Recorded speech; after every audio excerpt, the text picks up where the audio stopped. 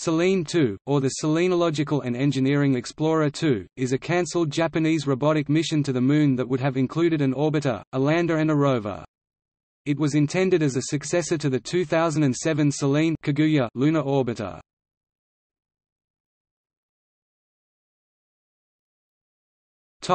Overview.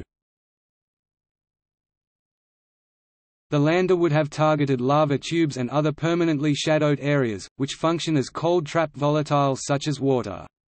Water ice could be processed by future missions to produce spacecraft propellant LOX, H2.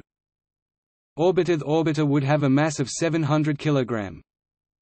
Lander would have a mass of 1,000 kg, and would be able to deliver up to 340 kg of payload, including the rover. Its mission would last 2 weeks.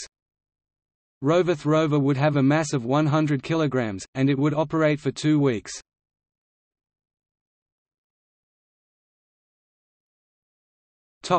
Penetrators. One option JAXA was investigating in 2006, was to integrate a small data relay satellite and penetrators into the mission.